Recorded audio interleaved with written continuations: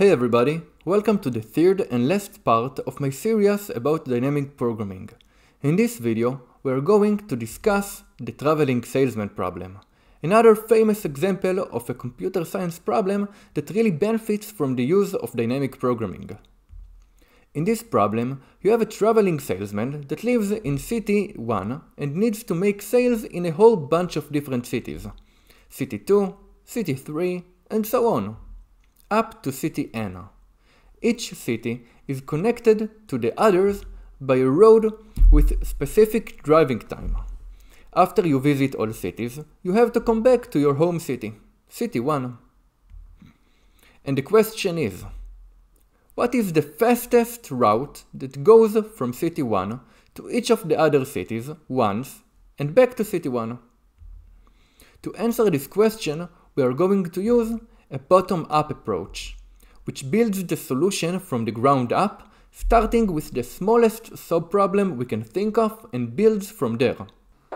The smallest subproblem is, if we start from city 1, what is the fastest tour, which is a route between cities, to a single other city?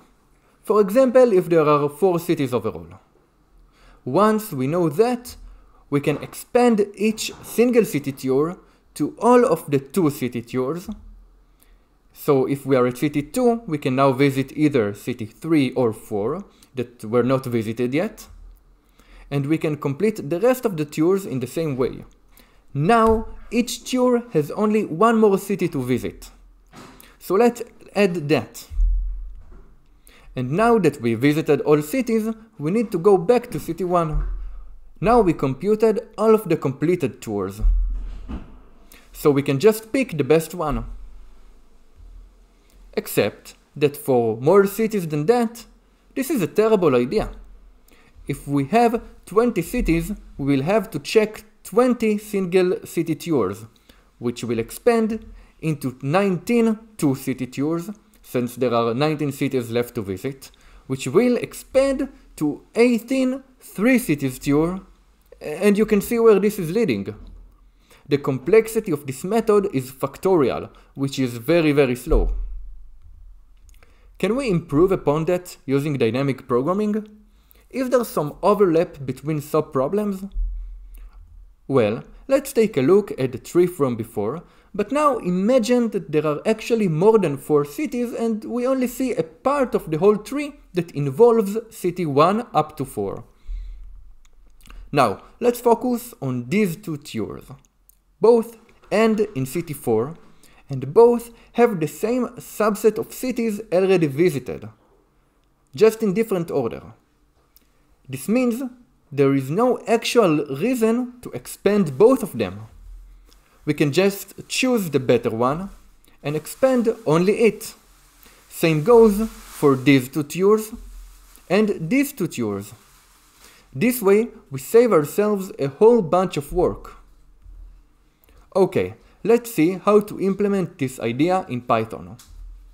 We will start by implementing a class of a tour, which will have several properties we need to keep track of. The cities visited in the tour, they are sorted so we can compare different tours to see if they are composed of the same cities. The final city in the tour, where the salesman currently is. The city before the current one. This will be useful when tracing back our steps to see what was the best path. The cost of the tour, how long it takes, and how many cities it contains. Just to make later code more readable, we will define now some helper functions. First is the getCost function that takes 2 cities and returns their distance from one another. To understand how it works, you need to understand that the distances from one city to another are stored in a NumPy array, where rows are the cities you go from, columns are the cities you reach. So to get the distance from, for example, city 2 to city 3, we need the value at row 2 and column 3. Note that the distance from a city to itself is very high to prevent such tours. We also have a function to check if a tour exists within a list of tours, by comparing if the same cities were visited and if the current city is the same. Because remember, that's how we define a SOP problem. If the tour exists in the list, the function returns its index, and false if it's not. The main function takes in only the NumPy distances metrics that we've seen. Then it calculates the number of cities, n, and the list of all cities. It also creates a memo list to store SOP problems for future use. Note that this implementation assumes the starting city is city 0, not city 1. Then we create the very first tour, from the starting city, city 0, to itself. We store this tour in the memo list. Now we need to expand our tree. If we have n cities, we will have to expand it n-1 times. If you need an example of why this is true, take a look at the 4 cities tree from before.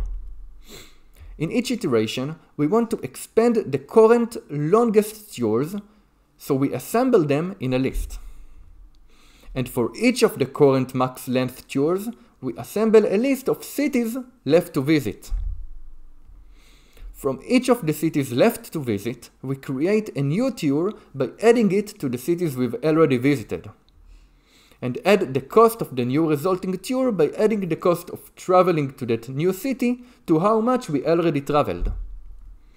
We create this new tour and check if the tour we created already exists in the memo list, and if it does, what's its index?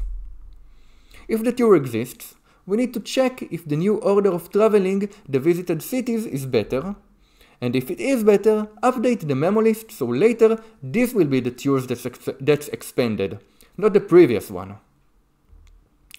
If the tour is not in the memo list, we add it. After that, we have to expand each of the tours that visited all of the cities to account for returning to city 0, our starting city. Then, we find the best possible tour by taking the maximum length tour with the lowest traveling distance. Note that we save the optimal tour in a different variable called optimal tour. All that is left to do is to retrace our steps to find the actual cities in the order that led to the best tour we just found. We can't just look at its cities since they are sorted and we don't know in which order they were added. We start from city 0 and trace our way from tours of length n to the first one of length 0. Each time finding the tours of the wanted length, finding among them the one that led to the optimal tour, and we add the current city in the tour to the route and update the optimal tour variable to now contain this tour, so in the next iteration of the loop we can find the tour that led to it. We just need to return the results and we are done. So, what is the complexity of this new dynamic programming approach? Well, since we have 2 to the power of n possible subsets of cities, as each city can be included or not, and there are n possible ending cities in the worst case, and for each such SOP problem, we need to make comparisons that grows linearly with n, which adds up to the total complexity. And that's it for my dynamic programming trilogy. Thank you for listening. Subscribe if you want to get notified when new videos get released. See you soon!